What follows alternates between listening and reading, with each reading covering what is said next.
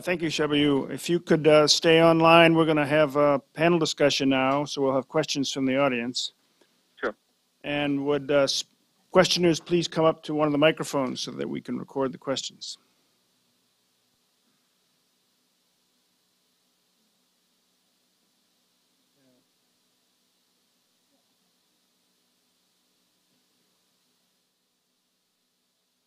I'm Michael Leff. I'm with the Davey Institute in the Forest Service. And my question, I guess, is for Stuart Gaffin.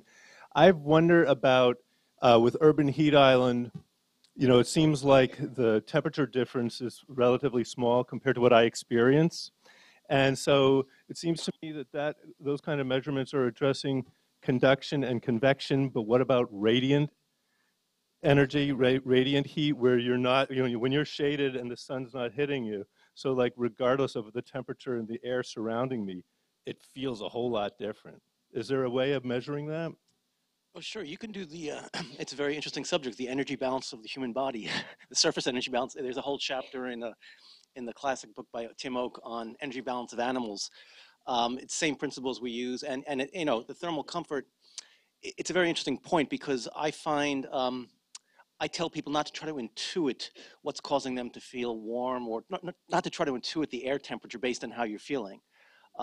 So those things can be quantified and they're all part of thermal comfort. You're going to feel radiant energy from a hot pavement. You're going to feel solar energy from the sun. That's all going to be contributing to the differences you feel when you move from a sunny location to under a tree. And a lot of what you feel when you move from a sun exposure to under a tree is the absence of that solar radiation and in long-wave radiation from the ground. So it's a very, that's why we need the sensors.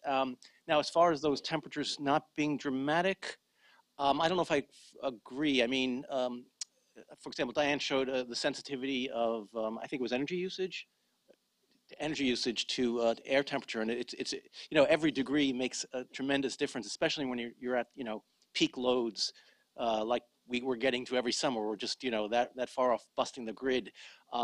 So every degree can mean a lot when it comes to that, and also to building energy usage as well. You know, in climate speak, like I say, we're talking about 3 degrees Celsius for the mid-range warming. So if we can shave off 1 or 2 degrees of that, that's a major offset. So. Thank you. I have a question for all of the panelists. Stuart, you were talking about comparative studies. You were working on a street-by-street level. I'm interested in one level higher, perhaps. Let's call it neighborhood by neighborhood. One of the challenges whenever we're working with tree research is how long it takes to grow large mature trees. It's interesting when you look at the opposite phenomenon, which is that we have examples where we lose them very quickly. What I'm thinking of are windstorms. So in the Midwest, we're looking at tornadoes and straight line winds. But then we also have things like emerald ash borer and other examples where we're losing entire neighborhoods of trees. But the interesting result is we end up with a neighborhood denuded of mature trees immediately adjacent to a neighborhood with substantial tree canopy cover, large mature trees. In the water world, we do paired hydrology studies, neighborhood to neighborhood. What I'm wondering is if we can identify paired neighborhoods like this, how can those opportunities be used in each one of your fields? Make a nice study. Yeah, I mean, that's a real opportunity. We did a small, just leave it. We did a small study comparing 6 houses landscaped largely with native plants versus 6 traditional landscapes. And we found significant effects in caterpillar load and breeding bird diversity.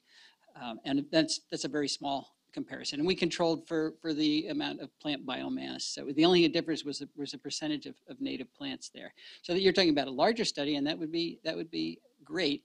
I think the answer is going to be obvious, but at least we could put numbers on it and show how big the difference is. So, yeah, it's a good idea.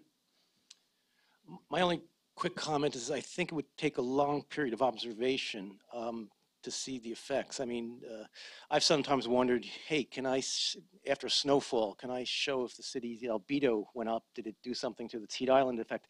And I'm pretty sure a short-lived event like that wouldn't be enough, and you need a lot of observation. So I'm suspecting with your experiment, it would require a fairly long-term planning, campaign to monitor. That actually would be an advantage from my perspective in that we can measure biodiversity pretty quickly. One summer, several hits throughout the summer would give you a good data set. So. Some of our studies that have looked at upstream, downstream consequences of vegetation, primarily trees, would look at, for example, upstream, downstream of just a road culvert in that short amount of space, or say, for example, through the campus of the University of New Hampshire. You can, I showed a corellogram in my presentation on memory and stream temperature, and you see that signal in just short gaps in the stream. And these are, small streams. So it doesn't take much of a loss of canopy for you to start to see real-time signals.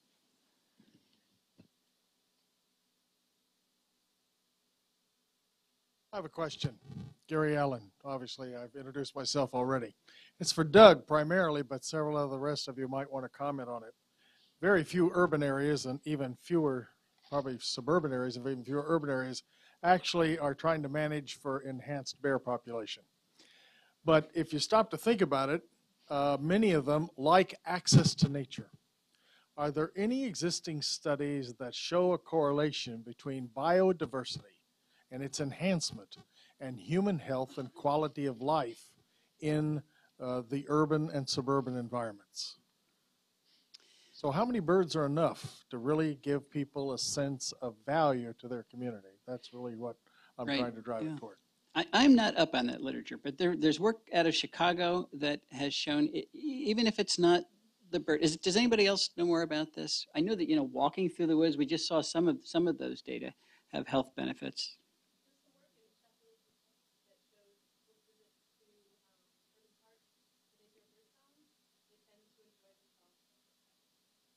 When there's a wider variety of species there.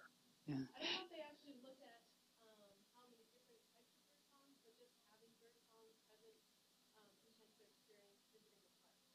Well, I want to challenge some of you who are really interested in seeing urban tree enhancement and protection and expansion in urban forestry. Doug's work hits so vitally on how that ought to be looked at in terms of the evolved population of native species in an area, but ultimately helping the public appreciate that value and celebrate it and show that how it benefits them. It seems to me that's an area where we haven't done as good a job as an investigation, and that more studies may be called for. So Doug, your help there would be really, really helpful to, I think, the whole area. Richard Louv points out that our kids are the future stewards of the planet, and right now they have no appreciation of nature because they're just plugged into something. So building these communities right in your own backyard, your front yard, is a great way to reconnect your kids with their connection to the rest of the planet. I mean, that's a very strong argument, and it's easily done. Can I just say, Gary, we conducted 3 surveys, and we're running a series of focus groups down in Tampa right now. And on all of those surveys and in the focus group, the #1 reason why people want the urban forest is for wildlife habitat. So whether there's any good studies about whether it makes you feel better, you're healthier, or whatever, the people where I come from are saying that it's the #1 reason. But and that reminds me of some statistics. There's 79 million bird watchers in this country. Many of them just feeding the birds in their backyard. That's a lot of people. It's actually a huge industry, billions and billions of dollars. So that shows there's interest. There's a connection. Okay, Shubayu, feel free to answer a question if you like. That previous question seems relevant to you. So did you have any response to that? Yes, I do. I mean, I don't know if you can actually consider, urban vegetable gardens and urban farms as part of biodiversity. I don't see a reason why you cannot. And and so those neighborhoods definitely benefit a lot, and there's certainly significant health benefits. I'm not aware of any study which looks at it, but I would imagine there would be significant health benefits in terms of giving local people access to healthy foods, for example. So that's one example where there could be a direct impact of biodiversity on healthy eating. Okay. I'm Jay Townsend at the University of Delaware, and I have a question for Shabaya. In terms of the health benefits of the urban forest and tree canopy, you mentioned hypertension, you mentioned depression, but in the tradition of Roger Ulrich at the University of Delaware, I would say that there's an aspect of reduced mental stress. And it's very hard to measure mental stress. It's something that all of us seem to be aware of. But there's another field that's really taken and run with the message that horticulture reduces stress, and that's hort therapy. Hort therapy is a strong and thriving area, and we don't seem to be addressing that function at all in our discussion of the services of the urban forest.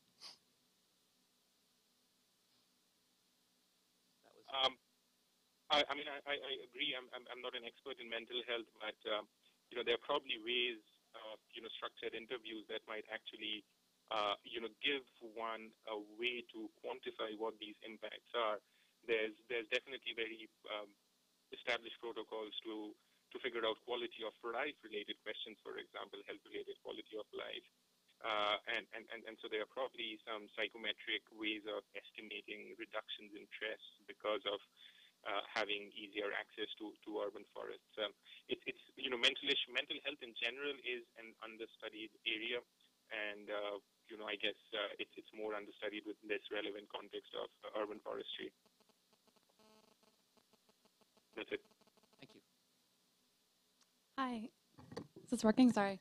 My name is Kara Reeve, and I'm with National Wildlife Federation, and I manage our Climate Smart Communities program, which is focused on helping communities be prepared for the impacts of climate change by utilizing natural systems like urban forests. So we talked a little bit about the multiple benefits that urban forests, urban trees provide, and stormwater benefit, biodiversity value, et cetera. But we know all trees aren't created equal in a regional context, particularly since we know that climate change is shifting the range of tree species. And I'm wondering if the panelists have thought about, one, about kind of integrating your work across benefits, let's say. So looking at not just which trees can support the most wildlife, but which trees can support the most wildlife in urban environments, given the way that ranges are shifting and things like that, and trying to pull together all these different factors. And I'm wondering if the panel has thought about that, or if they're familiar with others that are doing that kind of work, because I'm very interested in that. I can pretty well guarantee that's a wide open area that nobody has looked at that. So if you can find a funding source. Well, we have talked about it, Doug, but Yeah. I was wondering from a stormwater perspective or heat element or I think you're just looking primarily at multi-benefit possibilities. From the stormwater vantage point, many of these systems are put in installation by installation, tree by tree. This certainly requires a much larger effort at looking at ultimately what you're going to do on the larger scale. But when you're selecting a tree for one simple system, a lot of that thought process isn't involved in it. A lot of the times you're just trying to get that system in. Doesn't mean that what you're talking about isn't important. It's incredibly important, but that's where you need a layer of oversight that's usually much higher above than the individual site level. Yeah, and that's kind of what I'm getting at. If there's a way we could think of some kind of ranking factors and criteria to help guide communities that might have different priorities, at the community scale, not just the site level, but stormwater management is really important, but also biodiversity, and help them manage that. But anyway.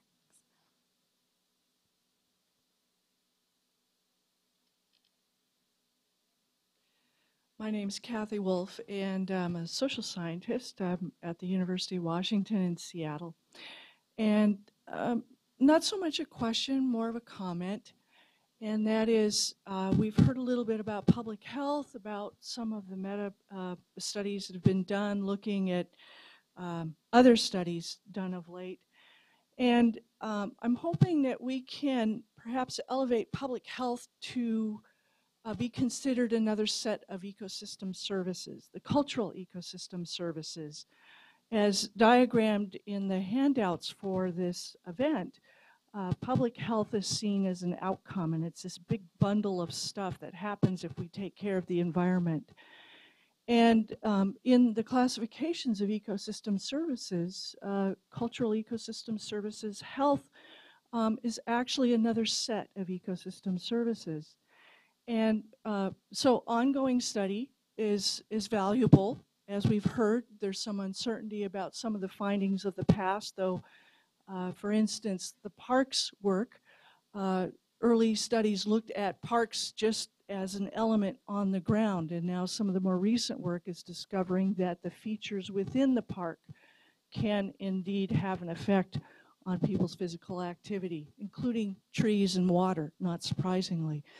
So I just hope that we can keep public health in a place where it does remain and become a more a key part of the ecosystem services research agenda, because it is maybe the thing that people in our communities will most connect with in terms of support of urban forestry programs. While our decision makers in our communities must acknowledge the regulatory infrastructure and expectations, to engage people in stewardship and to be a part of all of this, those cultural ecosystem services might play out very, very well.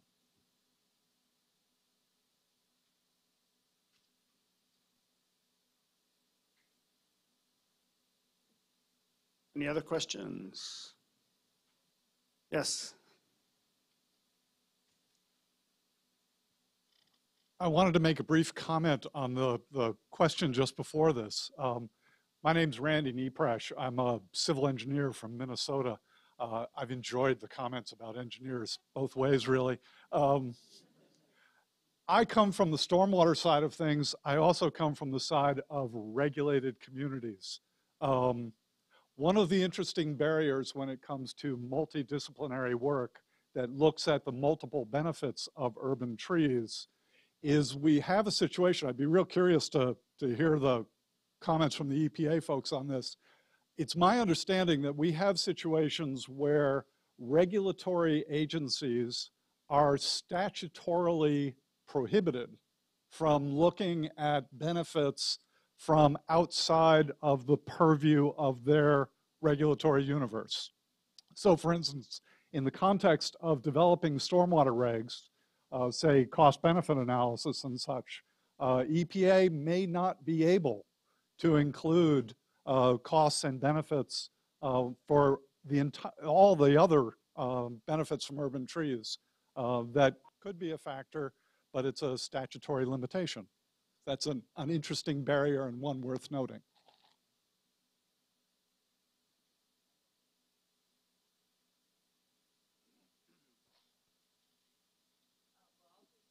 Yeah, I'm Matt Greenstone from the Agricultural Research Service, and it looks like we'll be moving away from biodiversity issues, so I wanted to make a point about biodiversity and trees. Trees are the focus of the title, sort of the organizing principle, but we've also seen landscapes that have other things than trees in them. And I think we need to remember that trees live in much more diverse ecosystems in urban areas. And not only do those systems, those plant systems, increase biodiversity of the animals inhabiting them, but also the trees themselves. In fact, every element is dependent upon the other elements. So for example, in biocontrol, which I work on, the parasitic and predatory arthropods that are attacking your insect pests may be visiting weeds, for example, flowering weeds in the turf to collect nectar, to collect pollen, and so on, things that they absolutely have to have in order for them to provide the ecosystem services that we need. So I hope we'll continue to think about the other elements of the landscape. And also, we've noted that, you know, despite the remarks of a certain California governor when I was well, more than knee high to a grasshopper. It's not that you've seen one tree, you've seen them all. They all do differ. Turf grasses differ. And when we see that there's a problem, you know, for example, with pollen or with turf becoming a source, not a sink of methane, we should see what we can do to improve those elements too, you know, and I'm not the first one to say that here. But I think we need to remember that there are all these elements involved in the urban forest. Thanks. Just to respond to that, to expand on that, Matt, our trees in our urban areas, we complain about them dying young. Well, they're surrounded by cement. You know, if they're surrounded by some, or lawn where they're mowed and compacted soil, we treat our trees terribly, but we could increase their lifespan if we treated them like trees and gave them the entire ecosystem like Matt's suggesting. So that's another thing we might want to think about. We don't want to make wild and messy places, but trees will live longer. Time. Hi. Ian Hanau, based in Denver, private consultant. I was just whispering this to Monica sitting next to me, and I think Kathy Wolf in particular and others will be really interested. I had dinner with my family. I grew up in this area on Sunday night, and my in-laws, one of their daughters was doing an inventory in a park, and she started telling me about this. And the driver, I'm going to the website so I don't screw this up, is American Academy of Pediatrics dedicated to the health of children. And right on their website is called DC Park Prescription Rating Tool. So they're giving prescriptions as part of their public health campaign. And the idea is volunteers, like my sister-in-law's sister, are going to be driven by better information about parks that they have better access to, and they can include as part of these prescriptions for public health. So that's something I've never heard of before. I was curious if anybody else has heard about that across the country, but it's a pretty interesting process. So.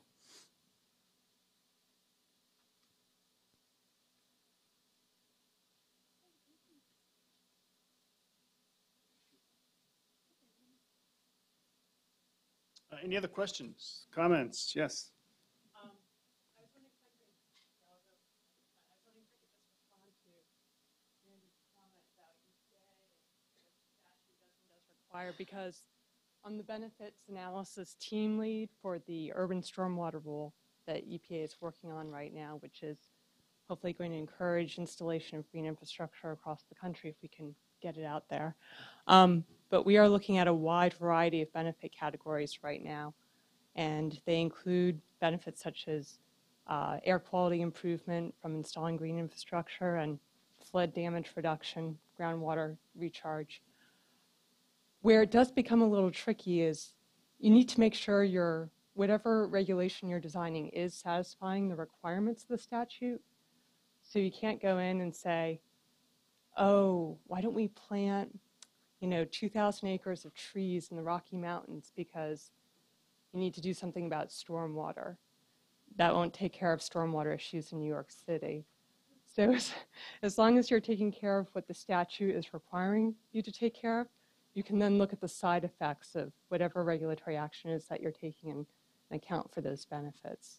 So as far as I know, maybe the lawyers will get in touch with me afterwards and say, no.